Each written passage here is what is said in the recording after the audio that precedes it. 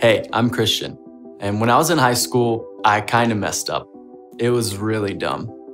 In fact, it was so bad that I'm not gonna tell you what it was. I didn't want anybody to know what happened because it made me feel embarrassed and really like a hypocrite. So eventually, I ended up telling my small group leader, and he said that Jesus doesn't just love parts of me, but he loves all of me. I learned that he loves me no matter how badly I mess up. And it really surprised me, but I felt so relieved. Listen, I get it. None of us wants everybody knowing our business, but I needed somebody to know my whole story, including what I've done, because it's not just a mistake or a memory. It's personal.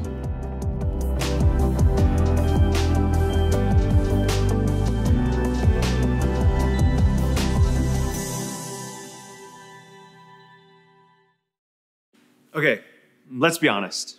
We've all done something that we knew we shouldn't have done. To the best of my memory, I was a freshman in high school, and I got invited to go to the high school with some of my friends after dark. That kind of sounds sketchy already, but just hang with me. What they didn't tell me is that they knew how to get on top of the high school. So after stacking some trash cans together and climbing up a random ladder, I wound up on top of my high school. But that's not even the crazy part, because see, my parents, they wouldn't have found out about that. It was when I came down off of the roof of the high school and started walking through the parking lot and then tossed this random tennis ball that I had found against a car that I was confident was empty. That's when everything changed. All of a sudden, the driver's side door flies open, the interior lights come on, and some random man that, why was he even in the parking lot in the first place? This guy starts chasing after me. I'm running faster still to this day than I've ever ran in my life. This random guy that shouldn't have been in a high school parking lot, like whatever, that's just its own thing. He's chasing after me, and then my entire group of friends are chasing after him. I mean, this is a scene from a movie. I just remember hiding in a bush until one of my friends' moms showed up to scare this guy away. Like, it was that kind of night. And as I was sitting there wondering if somebody was gonna call the police or if this guy was somehow gonna get a hold of me and kill me, I remember thinking, how am I gonna explain this to my parents? I knew in that moment that I had done something that I shouldn't have done. And whether it was like something I did or something that happened in that story, or maybe something else that you've experienced, we've all done something that we shouldn't have done. And here's something you already know. When you and I do something we know we shouldn't, we all have the same immediate reaction.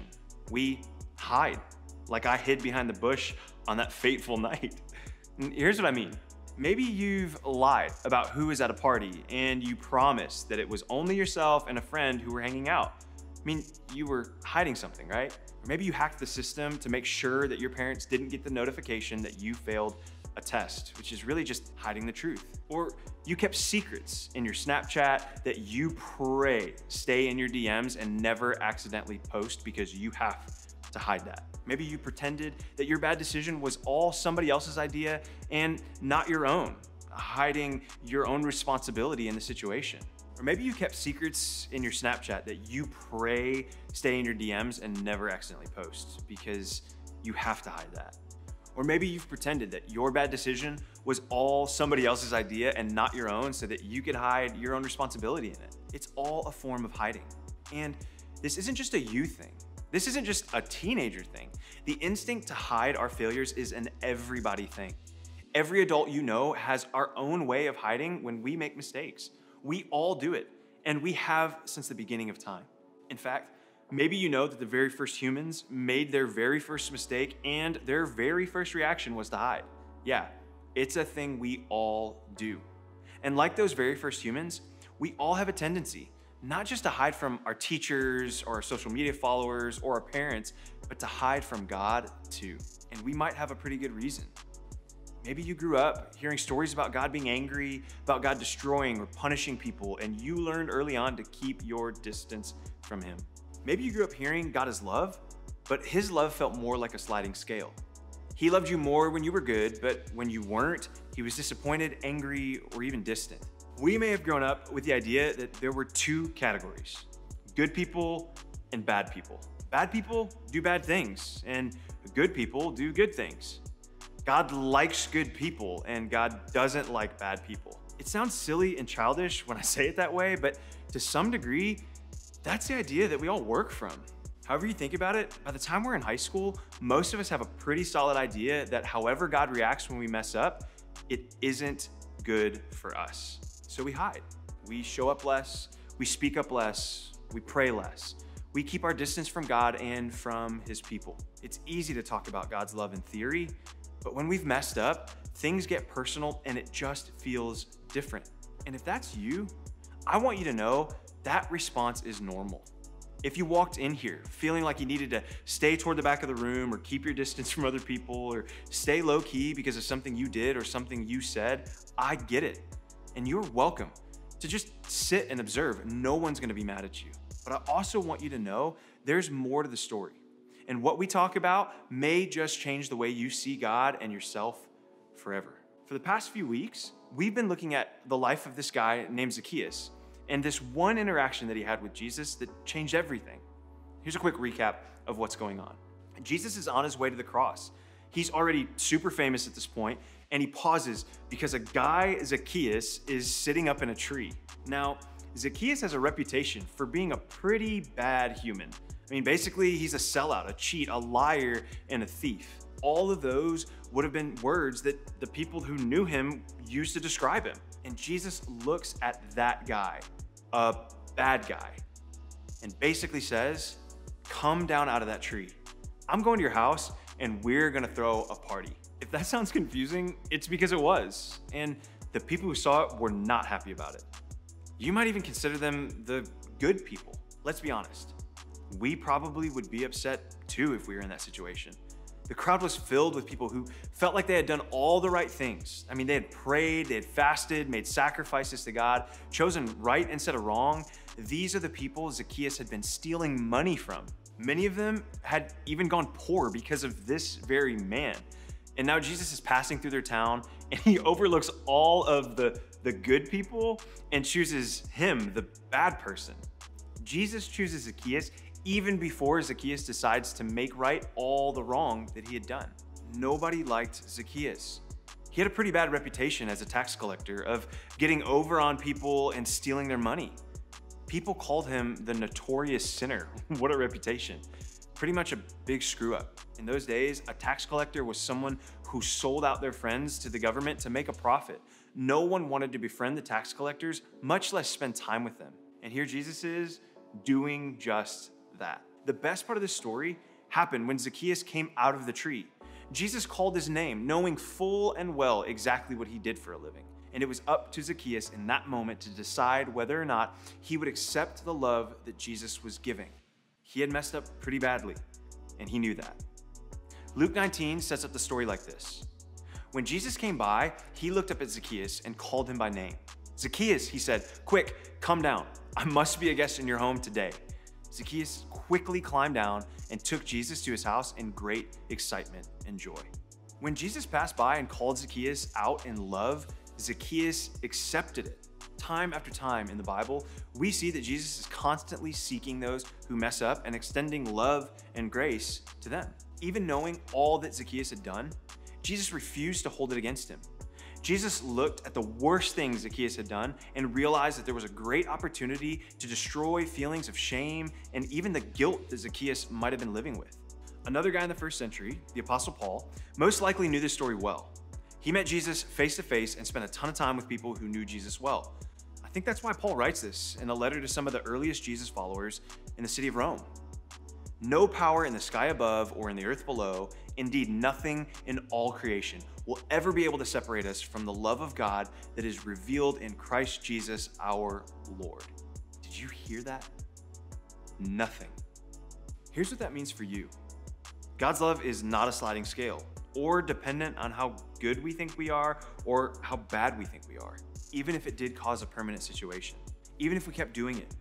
Even if we said that the last time was going to be the absolute last time, but it really wasn't the last time and we wound up doing it again, even if fill in the blank with whatever it might be, he knows we will fail. He knows we won't always get it right, and even with that knowledge of us, he still loves us. Because of Jesus, God does not hold our past mistakes or even our future failures against us. God doesn't look at us differently just because we mess up. God loves us no matter what. You may look at me and say, well, that's great, but you have no clue what I've done. And I'm scared to admit what I've done, and even worse, what I even have thought about doing. Yep, same. But think about what that scripture says and what it means. If we know that we can't outrun or outmeasure God's love, what would that change about how personal we thought he was? Jesus, in this moment, is a glimpse of God's love for not just Zacchaeus, but for us too. We sometimes look at how badly we might have messed up and disqualify ourselves from God's love. But what we can learn from what happened to Zacchaeus and his response is that even with what we've done, God still wants to be with us. Through Zacchaeus, I've personally realized that I can trust God with not just the parts of me that do right, but also the parts of me that do wrong. Sometimes we allow ourselves to live in the guilt of shame of one, two, or even a few messed up things that we've done. We judge ourselves and think, God will never forgive me for this. Maybe you hurt somebody. Maybe you wrongfully took advantage of something. Maybe you have a secret that you know you shouldn't keep holding on to, but you're just afraid of what will happen if you let it out. You can either stay in that tree and refuse to accept the love that God gives unconditionally, or you can choose to believe God loves you no matter what. Here are two things you can do to begin to grasp how big and wide and deep and extraordinary God's love is for you. The first one is to name it. Name whatever it is that you feel is separating you from God. Maybe it's a secret or a hurt or taking advantage of a situation. Whatever it is, just name it. Write it on a piece of paper. Tell a trusted adult. Scream it at the top of your lungs driving down the highway. Whatever it is, be honest with yourself about what scares you the most about your biggest mistake. The second thing you can do is to confess it. God is big enough to handle the worst and best parts of our lives. Talk to God about how this past failure makes you feel and ask him to show you in your everyday life how he sees you. I know it's changed my perspective asking him to do just that.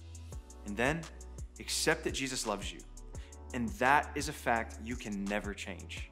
Even though you may go through seasons where you feel distant from God, which I know I do, despite what you might have felt or what you might have done, there is nothing that can separate you from God's love. But the other thing I want us to think about is, who did you react more like in this story? Are you a person who's quick to point out the flaws of others, or are you like Jesus and quick to show mercy?